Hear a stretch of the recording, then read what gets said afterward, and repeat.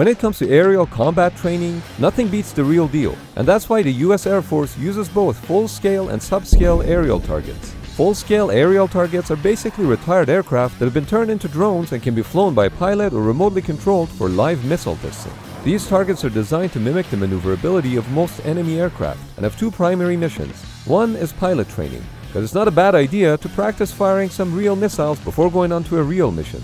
Second is weapon testing. As the new generation weapons are developed, they need rigorous testing, and what better than a test on a live target?